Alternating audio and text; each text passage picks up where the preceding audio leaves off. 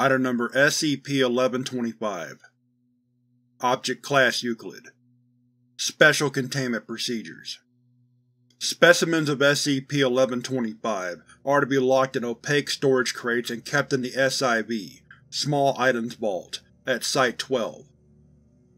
In the event of exposure to SCP-1125 outside of testing procedures, any and all personnel affected are to be detained and separated from SCP-1125 for application of Class A amnestics and psychological reconditioning. D-Class personnel used in testing procedures are to be given initial questions specified in Document 1125-D-Reg-A/EXTCOM version 1.21.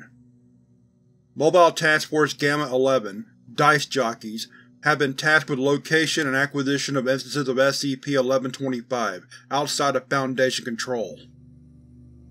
Description: SCP-1125 is a collection of individually packaged dice, with their pips replaced by the words Yes, 2, No, 2, and Maybe, 2.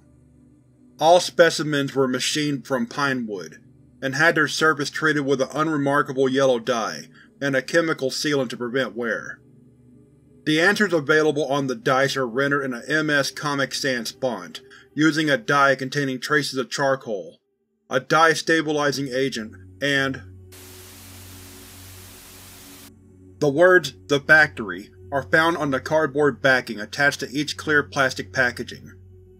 Underneath the company logo, an advertising slogan that reads, quote, "They'll make up your mind," unquote, is printed in bold red lettering with a white outline.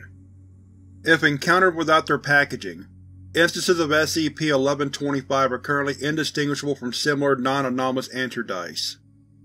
In light of this, any and all similarly colored answer dice found in Foundation facilities are to be destroyed immediately, without further physical contact by personnel, and all potentially compromised personnel are to submit to the application of Class A amnestics and psychological reconditioning.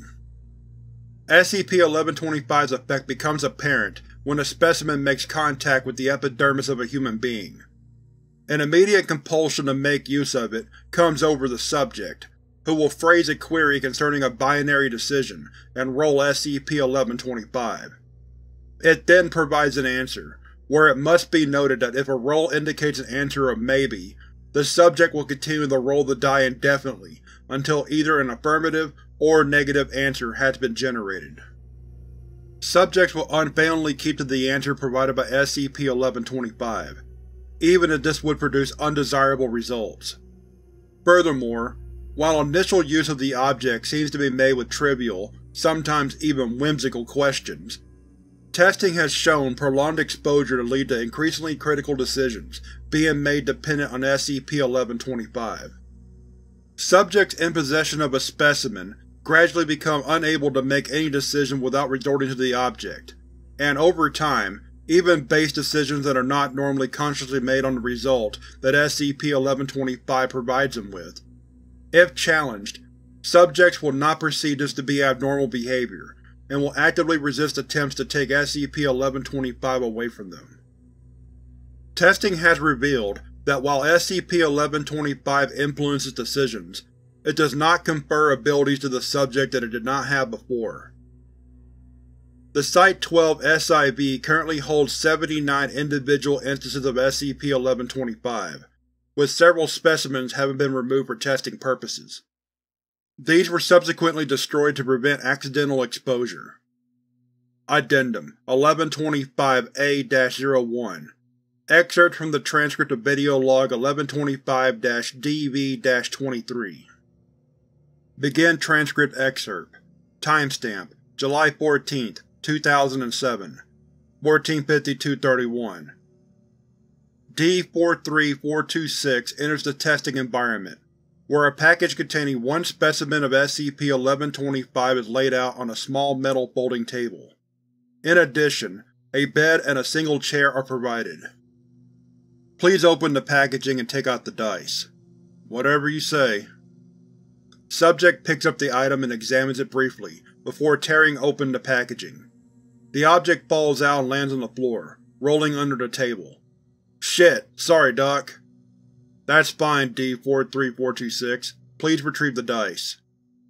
Subject picks up the specimen. Got it. Now what? Please do as you like, D-43426. Well, might as well roll the little sucker then. So, what do I ask it? That is up to you. Anything will do as long as it's a question answerable by yes or no. Sure, should I clap my hands? Subject rolls SCP-1125. Good, D-43426. Now please read the answer the dice gave you. Subject leans in closer, then turns towards Dr. It says yes. Subject claps his hands. Why did you do that, D-43426? I don't know. It seemed like the thing to do. I mean, it said yes. Can I roll it again? End transcript excerpt. Timestamp: July 14th, 2007. 15:04:12. Begin transcript excerpt. Timestamp: July 19th, 2007. 9:23:01. Should I eat this, then?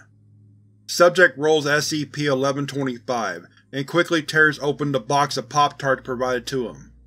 SCP-1125 is shown to indicate an answer of yes. This is the first sustenance subject has permitted himself in 18 hours.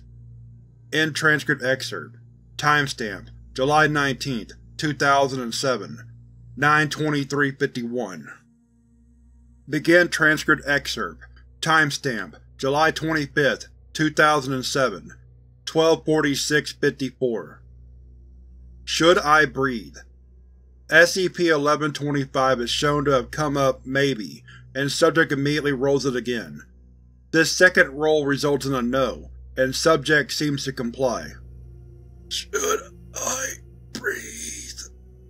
Subject rolls the die again. End transcript excerpt. Timestamp: July 25th, 2007. 12:47:16.